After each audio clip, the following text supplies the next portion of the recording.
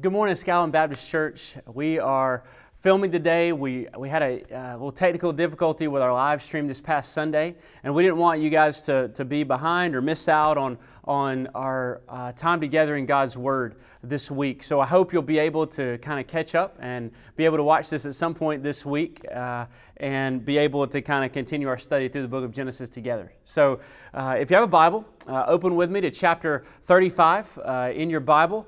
We're going to be looking at chapter 35 this morning.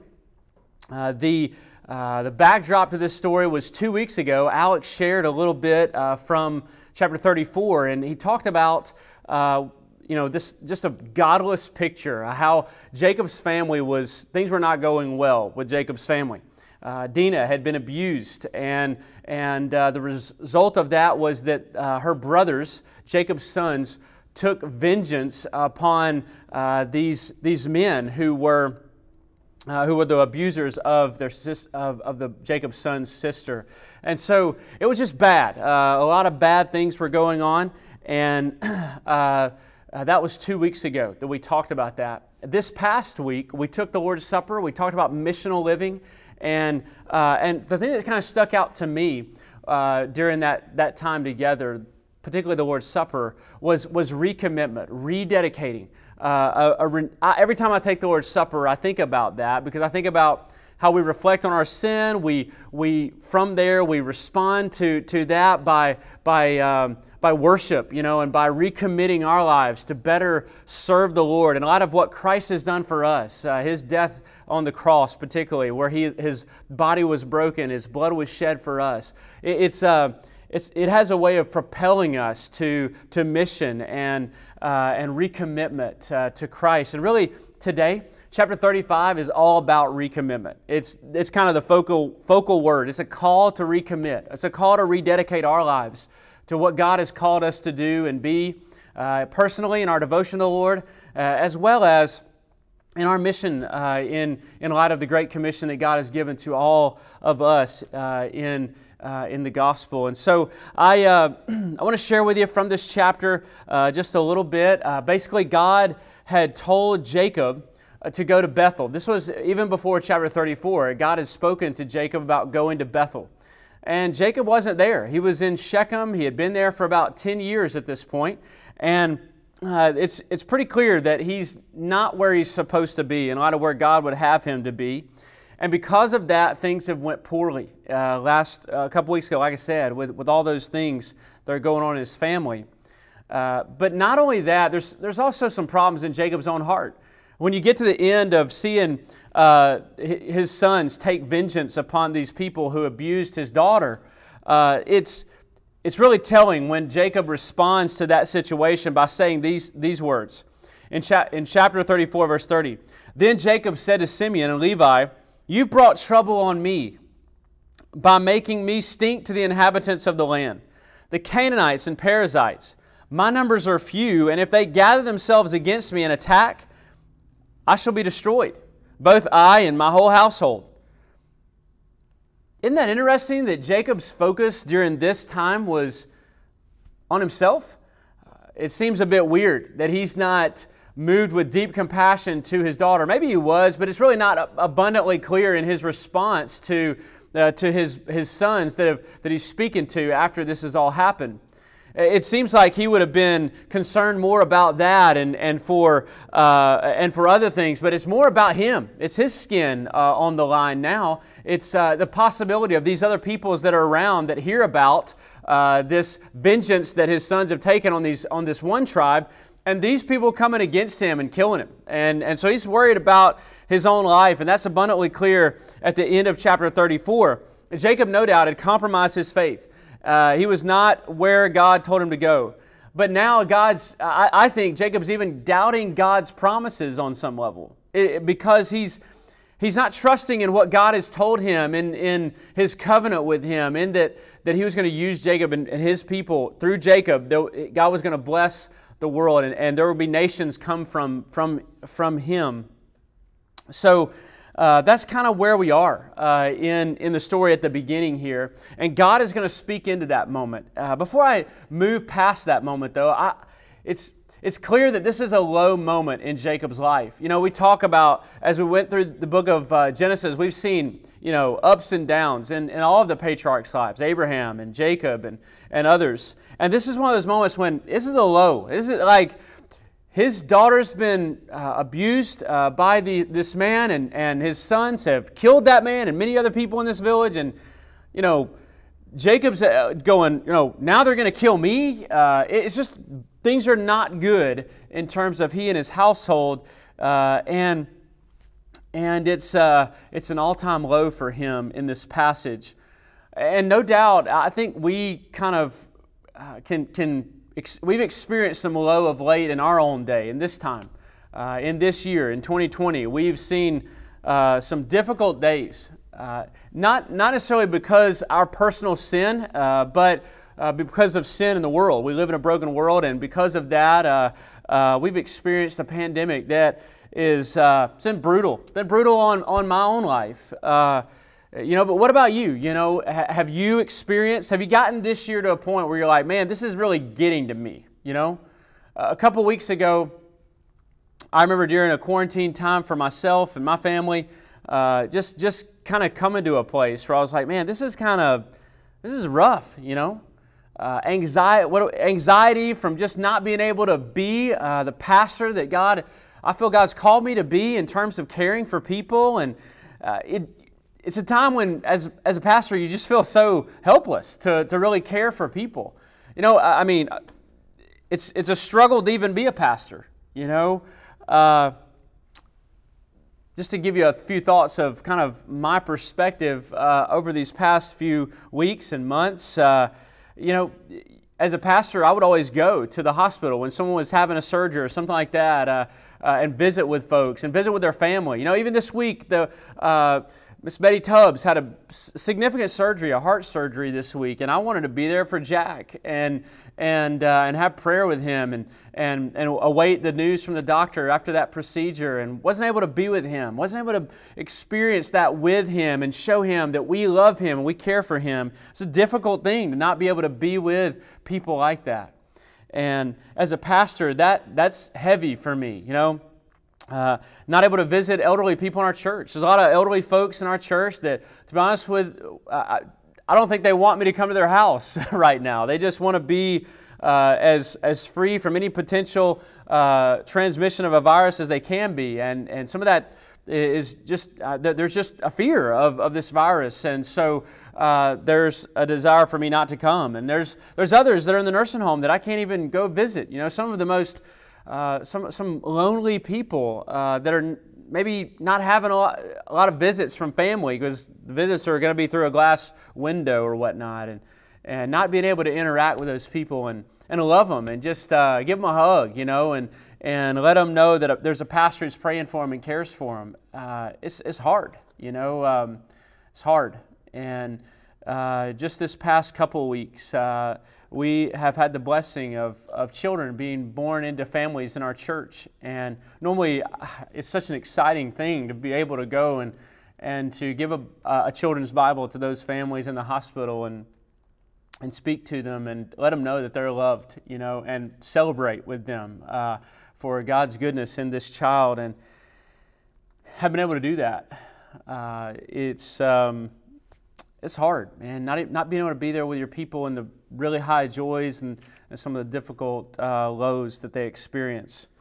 You know, and it sent me just down a really difficult moment, you know, even this week. And like I said, during the quarantine time, where I was like, man, what are we even supposed to be doing as a pastor? Like, we can't care for our people. What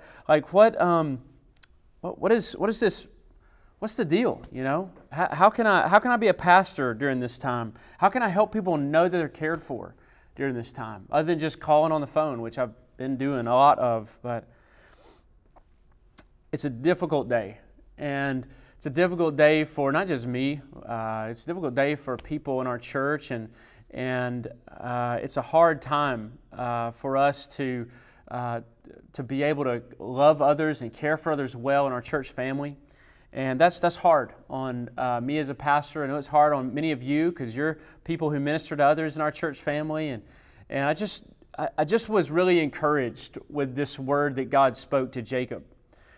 God spoke to Jacob at a moment when Jacob was really low, brought on by his own sin, no doubt, but a point where he was really low. And God speaks a word to him, and his word is this: arise. He says to Jacob, arise.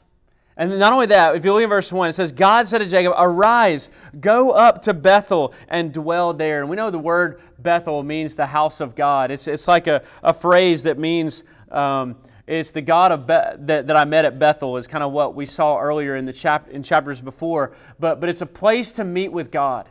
And so God was simply saying, hey, arise and come to the place where I will meet with you. Come to my home, my dwelling. Come to me.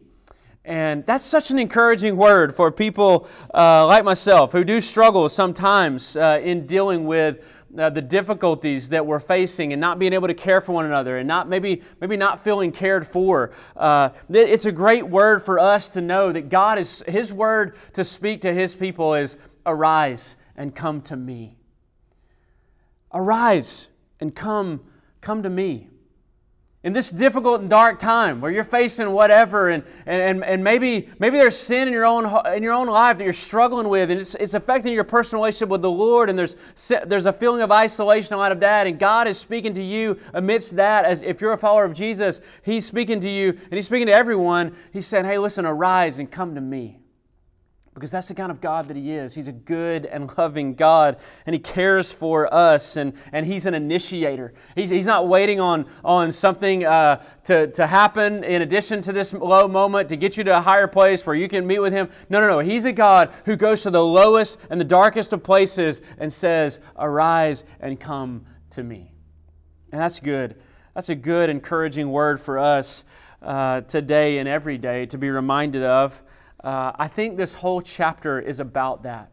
It's about saying, arise and come to me, to Jacob. But it's also about saying to anyone, anywhere, come back to the Lord.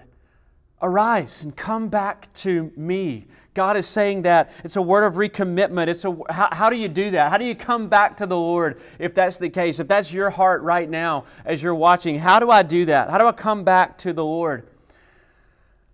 I think we're going to see that as we read through this chapter, these few verses together. Some significant things about how to do that, how that can happen in your own life. God, I believe, is going to speak a word to you to say, hey, come back, recommit, rededicate your life to me. And I think there's going to be an encouraging word for all of us in that, in how to do that as well in these verses. Look with me at verse 2. It says in verse 2, so Jacob said to his household and to all who were with him, put away the foreign gods that are among you, and purify yourselves and change your garments. Three significant phrases, I think, there in verse 2. Jacob is saying to his household, this is the way that we can come back to the Lord and go back to the place where God dwells. First thing we're going to have to do is put away our foreign gods. Now, these were little teraphim. They were household deities, probably, that Jacob was talking about here. And we saw them earlier in Rachel when she was sitting on this household god, because they also had to do with inheritance as well. And so they were a part of the patriarchal family. And it's at this point that Jacob is saying, hey, listen, God wants us to go back to Him, to trust in Him. And he's saying, listen, we're going to have to do away with idols.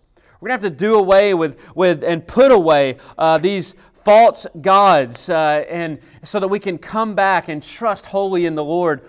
You know, we think about those idols in that day, but, you know, in the here and now, the way we understand idolatry is really making anything that more fundamental than God when it comes to our happiness, our meaning in life, and our identity. There's many ways that we can make for ourselves idols and not necessarily have something that's actually a physical object.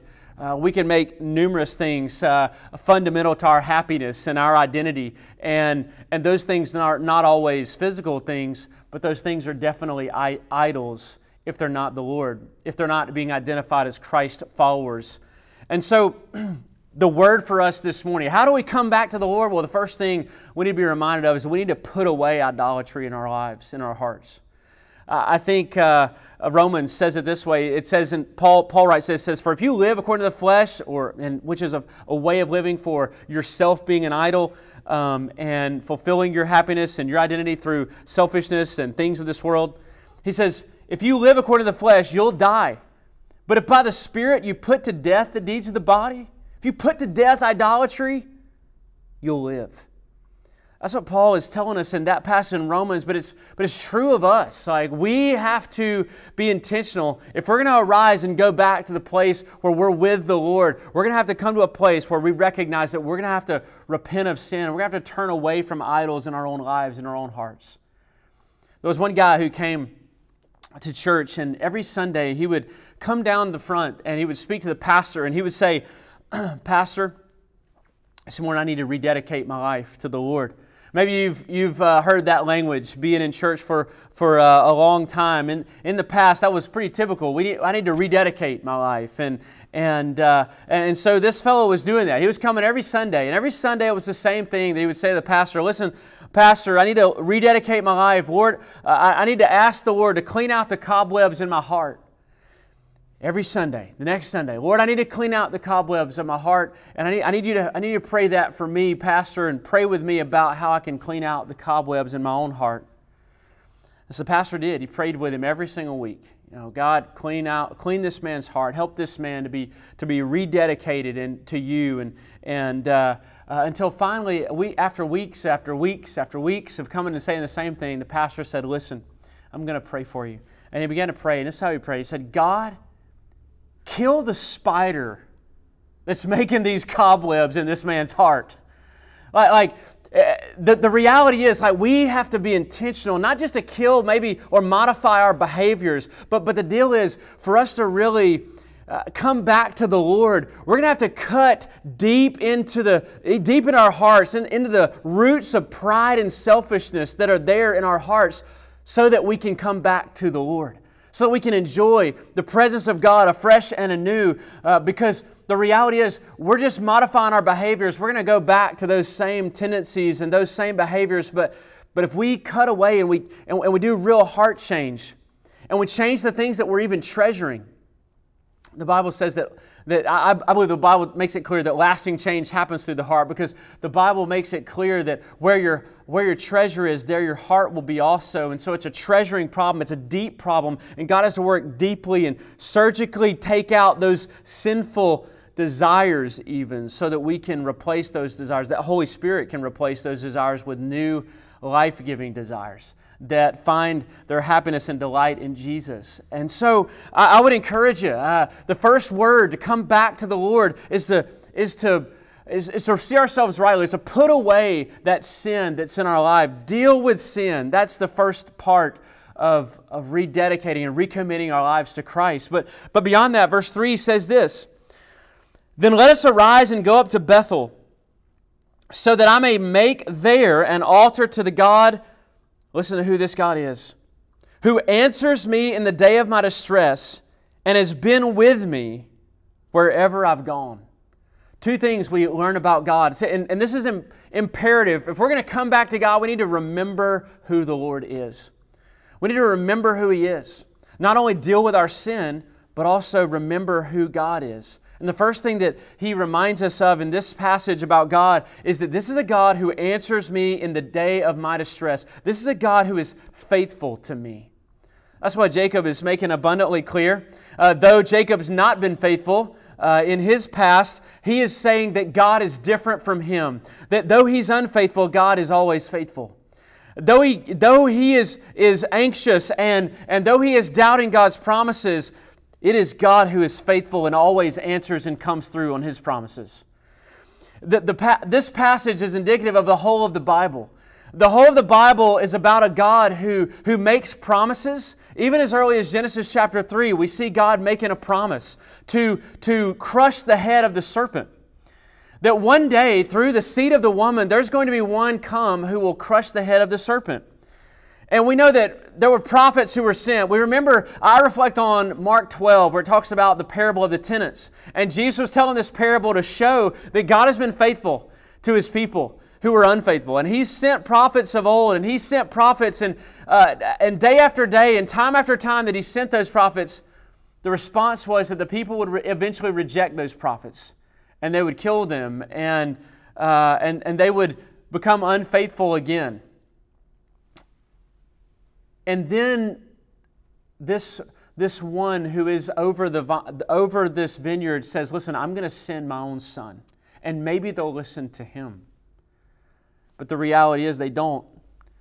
God sent His Son Jesus to come to this earth and actually put on flesh and blood, and so He could sympathize with us in every way. And the Bible says He was rejected, and that they took Him up upon Calvary's, the hill of Golgotha, and killed Him on Calvary's cross. You see, despite all of that, even the rejection of the Son, God is still faithful. Because God knew that through the death of His Son, He could, even through the death of His Son, provide a way for sinful people to be made right with God. You see, sinful people can't make themselves right with God. They couldn't fix their own problem that they had in becoming and entering into the presence of God again because they were sinful. But God knew a way for sinful people to be made right with God, and that is to deal with sin once and for all at Calvary's cross for those who would repent and believe, so that they could have their sins forgiven, and so that they could be robed with the righteousness of Jesus that He earned in living a sinless life. You see, God is faithful even in the unfaithful deed of the death of His Son that people committed, that humanity rejected the Son and killed Him. And even in that unfaithfulness, God was willing to make a way for those unfaithful people to be made right with God and to receive His own faithfulness that He earned in Jesus' sinless life. It's an amazing thing to think about the faithfulness of the Lord. I think about this passage in chapter 35, and one of the things I don't think a lot of people realize is that Jacob's in his latter years. Jacob was somewhere around the age of 120 at this time, 130 at the end of our passage. And the Bible is kind of, I think it's significant that he's older. And we're talking about recommitment, recommitting ourselves to the Lord. And we're talking about that in Jacob's life at an older age. Some people say, well, maybe some younger folks need to recommit, but not us older folks, You would never say that if you knew how old Jacob was at this point, right? Because he's older than everyone else, everyone listening to this, I'm pretty sure, even virtually. So there was a commentator who was writing about that, and he was writing about, particularly to the audience of senior adults. And he said, senior adults are people who have seen the faithfulness of God longer than anybody else. Senior adults are people who look back on their life and they say they can see God's hand at work, and they can say, God was true to His word at every step of the way. God has blessed me so that now in the latter years of my life, I can look back and say, God is good. One theologian said that, and he was talking about that, and he says, there are some people who in their old age are perfectly miserable, and others who are perfectly delightful. The difference in those folks is in their relationship to God. Some look back on their life and are filled with bitterness. Typically, they think things like, so-and-so mistreated me when I almost had an opportunity that I really wanted, was about to get, so-and-so took it away from me. And I can never forgive so-and-so because they did this to me. But there are other people who say of the past, well, the past is the past. And I'm not going to worry about the slights of life that happened to me in years past. I'm going to make myself occupied. I'm going to preoccupy myself with all the wonderful blessings that I've received all throughout my life from the Lord. Talking about His goodness to them. There are people who think about things like, well, so-and-so became a Christian after much prayer. I remember praying for that person and them coming to know the Lord. It took so many years, but God did it, and God is faithful. There are people who say things like, man, God taught me through some of the most difficult parts of my life. I can see and look back and know that God was teaching me and helping to mold me into someone who would look more like Him. Even in those difficult moments that I didn't understand what was going on, God worked and He achieved good through even those moments in my life. The question I think that comes to this commentator as he's writing this, and a lot of this comes from James Montgomery Boyce, and he kind of sums it up with a couple of application questions. He says, what kind of older person are you going to be? Are you going to be in the sunset years? Are you going to be people who are bitter? Or are you going to be people who are delightful, who are joyful? When your children speak of you, are they going to speak of you as someone who is constantly in fear and reminiscing on things that happened in the past that were difficult or bad? Or are they going to see people who are speaking of God's goodness, and they're speaking of how they're trusting in this God who is good, and even in the bad situations, they have a good God that they can delight in the present? Will theirs be a legacy? Will yours be a legacy of commitment to the Lord? Or will it be a legacy of commitment to the world and yourself? I was thinking a lot about that, and I think we do see God's faithfulness in this passage, and it's important as we recommit our lives to Christ to think about how we have put away sin, and we also see God's faithfulness. But we see something else as well in this passage. It says this, not only does it say, He answers me in my distress, but also, listen to what it says, God has been with me wherever I have gone. In other words, God is present. God is with His people. I think about Psalm 23, and I mentioned this earlier, how we can be in the low points when we're in the valley of the shadow of death. That's how the psalmist describes it in chapter 23. And the Bible says of our God that He is with us even in that valley. We have a God who is with us. He has not abandoned us. In the moment of difficulty, in the moment when we feel, and our circumstances are saying that we've been abandoned by the Lord, we can rest assured that that's not true, because God's Word says He is with us in the midst of the valley of the shadow of death. God is with us. As a pastor, I'm going to fail you. I'm not going to be able to be there. There's going to be regulations that will keep me from being a good pastor to you in some of your difficult moments. But there is a God who will not be limited by regulation. He is a God who will be with you in every single valley you face. In verse 4 through 7, it says this, so they gave to Jacob all these foreign gods. In other words, the family was doing that. They were putting these gods, putting them out of their life. And these rings that were in their ears. And Jacob hid them under this tree that was near Shechem. And as they journeyed, a terror from God fell upon the cities that were around them, so that they did not pursue the sons of Jacob. In other words, God was going to take care of Jacob. And though he was doubting and thinking that his life was in jeopardy, it's God who comes through and protects Jacob and his family. It's God who's faithful to those promises that He's made to make a nation out of Jacob and his family. It says in verse 6, and Jacob came to Luz, that's Bethel, that's where it is, which is in the land of Canaan, he and all the people who were with him. And there he built an altar, and he called that place El Bethel, because there God had revealed Himself to him when he fled from his brother.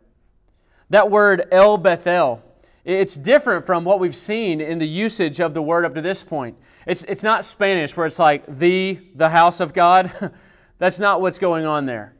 This passage is talking about how this place, this location is not about a place. It's not about an altar. It's about God being in that place. In fact, in Genesis 28, we saw that this place, Bethel, was talked about this way. It says in chapter 28, verse 16 and verse 17, it says, surely the Lord is in this place. And then elsewhere it says, how awesome is this place? The emphasis is on a place. But here, the emphasis, because he uses that phrase, El Bethel, the emphasis is on the person. It literally means God of the house of God. Man, that's so cool, isn't it? That as Jacob's thinking about rededicating and recommitting his life to God, and he and his family are putting away these household deities, and they're moving toward the house of God. It's not about the house of God, though, for him. It's about God of the house of God. Listen, friend, we don't need to, it's not that you need to start going to church necessarily. That's not necessarily what all this is about. It's about being with God. And certainly church is a part and a part of that picture. But the reality is, it's not about a place that we go. It's about a God that we know. And if you're watching this, man, the way to come back to the Lord is to not come back to maybe a thing in the past or a place, a location that you've been to when you were really close to God. It's not about any of that. Listen, it's about coming back to the person of God. Coming back to the God whom obviously all of us on some way or another have been away from in some ways. And repenting of our sin and coming back to Him is what this passage is all about. Certainly, there's a verse in verse 8 where it talks about Deborah passing away. And then in verse 9, we learn something else. We've said God is a God who is faithful and who's present. But look what it says in these verses about God. It says, God appeared to Jacob again when he came from Paddan Aram and blessed him. And God said to him, your name is Jacob. No longer shall your name be called Jacob, but Israel shall be your name. So he called his name Israel. And God said to him, I am God Almighty. Be fruitful and multiply. A nation and a company of nations shall come from you, and kings shall come from your own body. The land that I gave to Abraham and Isaac, I'll give to you, and I'll give the land to your offspring after you. Then God went up from him in the place where he had spoken with him, and Jacob set up a pillar in the place where he had spoken with him, a pillar of stone. He poured out a drink offering on it and poured oil on it. So Jacob called the name of the place where God had spoken with him, Bethel. Interesting that not only do we know that God is faithful and that He's present, but one of the things that God says about Himself in this passage, He says, I am God Almighty. The word is El Shaddai. We've already seen it before this. But the phrase here, El Shaddai, is used. I am God Almighty. And no doubt there's some covenant language here. There's phrases that we've seen before. Be fruitful and multiply. That's a phrase we've seen in the context of this covenant relationship that God has with His people. As well as some things like, a nation shall come from you, or I will give to you this land. Those kind of phrases have already been seen. God is a covenant-making God. He's covenanted with a people, and He said, hey, look, I'm going to bless this people, and I'm going to use this people to show all people how good and gracious that I am. And so He's covenanted with a people. And this is covenant language. But listen, covenant language is meaningless if God is not God Almighty. And God says of Himself that that is exactly who He is. That God is powerful, that He's almighty, that He's in control of all things, that He is powerful to accomplish anything, that He is able.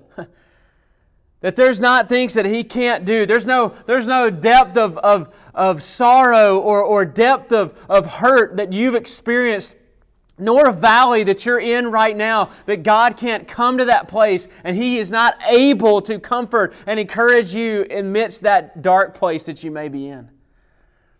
And so I think as we think about rededicating our lives to the Lord, we ought to think intentionally about the God who is faithful, the God who is present, and the God who is able. And I think we see those characteristics of God most fully in Jesus, don't we? We see that it's Jesus who is faithful to come to this earth and live the sinless life that we could never live. We see that it's Jesus who's present on this earth so that He can sympathize with us in our every weakness. We see that it's Jesus who is able not just to die for our sin, but to rise from the grave to give us hope and forgiveness for our sin and make a way for us to never experience that isolation and loneliness in a forever that will be spent with Him in glory on a new earth, enjoying a new manifestation of His presence that is near to us. Man, I want to tell you, friend, if you are away from the Lord, man, come back. Recommit your life to the Lord. Make this a day when you're, whatever day it is that you watch this recording. I want to encourage you, and I want to pray that God would indeed help you to come back to Him. If you're a person who's watching this and you'd say, man, I've never committed my life to Christ, my word to you would be, commit your life to Jesus. Put away sin, repent of your sins, and turn to Jesus. And you'll find one in Christ who is faithful to you along the way of life that is difficult and hard at times, who is present with you and will not abandon you in your dark moments, and who's able, who is almighty, who's capable of not only being with you in those moments, but promising and making a way for you to never be in those moments ever again in an eternity spent with Him. That is a God who's able, and that is our God. And that is our God in Christ. And I hope, and my prayer is that if you're watching this, that this would be a day where either you commit your life to Christ for the first time, or from this moment on, you recommit your life to making His glory known in this world, to being a person who is a better image bearer to the world that we live in, to a person who's more devoted personally in prayer and in Scripture reading, so that you can know God better and be a greater witness in the days ahead, so that your life will be lived for the mission for which God has called all of His people, to make much of the name of Jesus in this world, so that people from every tribe, tongue, and nation can know this Jesus personally, and can know one day a God who will be all seen in His glory as present and faithful and almighty in light of all the circumstances that we face in this world. It is good to know that there is coming a day when we will know that in an experiential way, all the more when we go to be with the Lord in glory. I pray that you know Him, know Jesus as your Savior, and that you are a part of His faith family, and that this will be a day where you can dedicate your life afresh and anew to Christ and what God has called you to be in the days ahead.